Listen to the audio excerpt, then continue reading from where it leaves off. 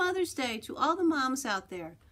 It's a very special day for me because I'm here with my daughter. The more we get together, together, the more we get together, the happier we'll be. For your friends are my friends, and my friends are your friends. The more we get together, the happier we'll be. Shake, shake, shake my sillies out. Shake, shake, shake my sillies out. Shake, shake, shake my sillies out, and wiggle my waggles away. I gotta clap, clap, clap my crazies out. Clap, clap, clap my crazies out. Clap, clap, clap my crazies out, and wiggle my waggles away. I gotta jump, jump, jump my jiggles out. Jump, jump, jump my jiggles out. Jump, jump, jump my jiggles out, and wiggle my waggles away. I gotta yawn, yawn, yawn my sleepies out. Yawn, yawn, yawn my sleepies out. Yawn, yawn, yawn my sleepies out, and wiggle my waggles away. I gotta shake, shake, shake my sillies out. Shake, shake, shake my sillies out. Shake, shake, shake my sillies out, and wiggle my waggles away. And wiggle my waggles away. This baby makes a mooing sound when his mother's not around.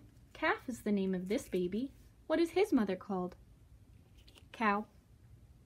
This baby makes a meowing sound when his mother's not around. Kitten is the name of this baby. What is his mother called? Cat. This baby makes a quacking sound when his mother's not around. Duckling is the name of this baby. What is his mother called? Duck. This baby makes an oinking sound when his mother's not around. Piglet is the name of this baby. What is his mother called? Pig. This baby makes a growling sound when his mother's not around. Cub is the name of this baby. What is his mother called? Bear. This baby makes a roaring sound when his mother's not around. Cub is the name of this baby. What is his mother called? Lion. Today's story is for all you moms and all you children out there. This story is called Lawrence the Bunny Who Wanted to Be Naked, and it's by Vern Kousky. Ever since Lawrence was a baby bunny, his mother has loved to dress him up in fancy outfits. She always chooses the brightest colors and all the most interesting styles. Sometimes she even invents new styles, like sweater suits and ear stockings and inflatable helium balloon pants. If it's just a tiny bit chilly, Mrs. Rabbit wraps Lawrence up in a snowsuit, 2 scarves, and 4 fairy winter hats. And if it's warm out, she puts him in a protective swimsuit before he can play in the pond. But Lawrence only wants to hop naked through the fields.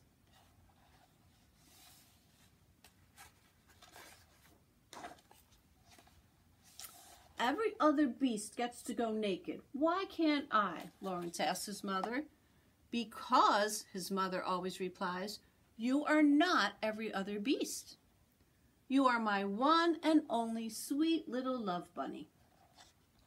And so, day after day, Lawrence forces his feet inside of Silly's shoes and hides his ears under horrible hats and tucks his tummy into teeny tiny yoga tights.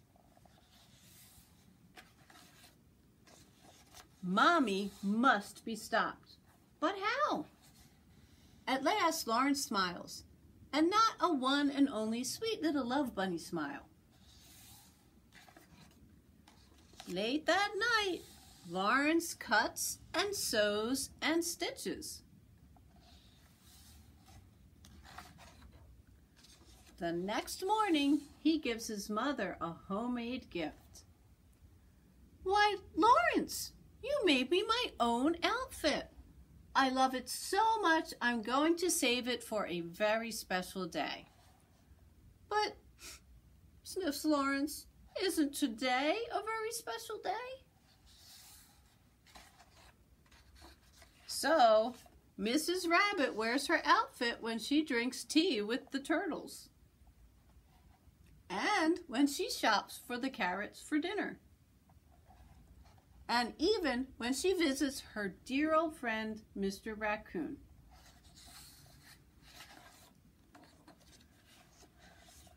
I love my little Lawrence, but thank goodness that's over, she says.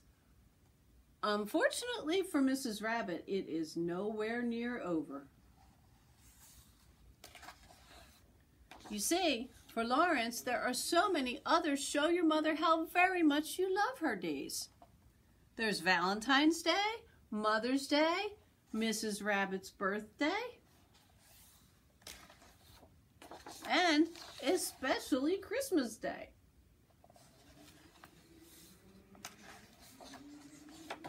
My goodness, worries Mrs. Rabbit.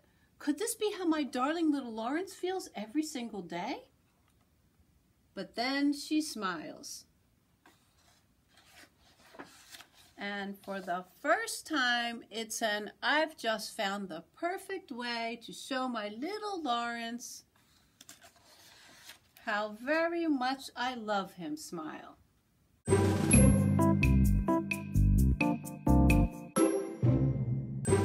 For this craft, you will need glue,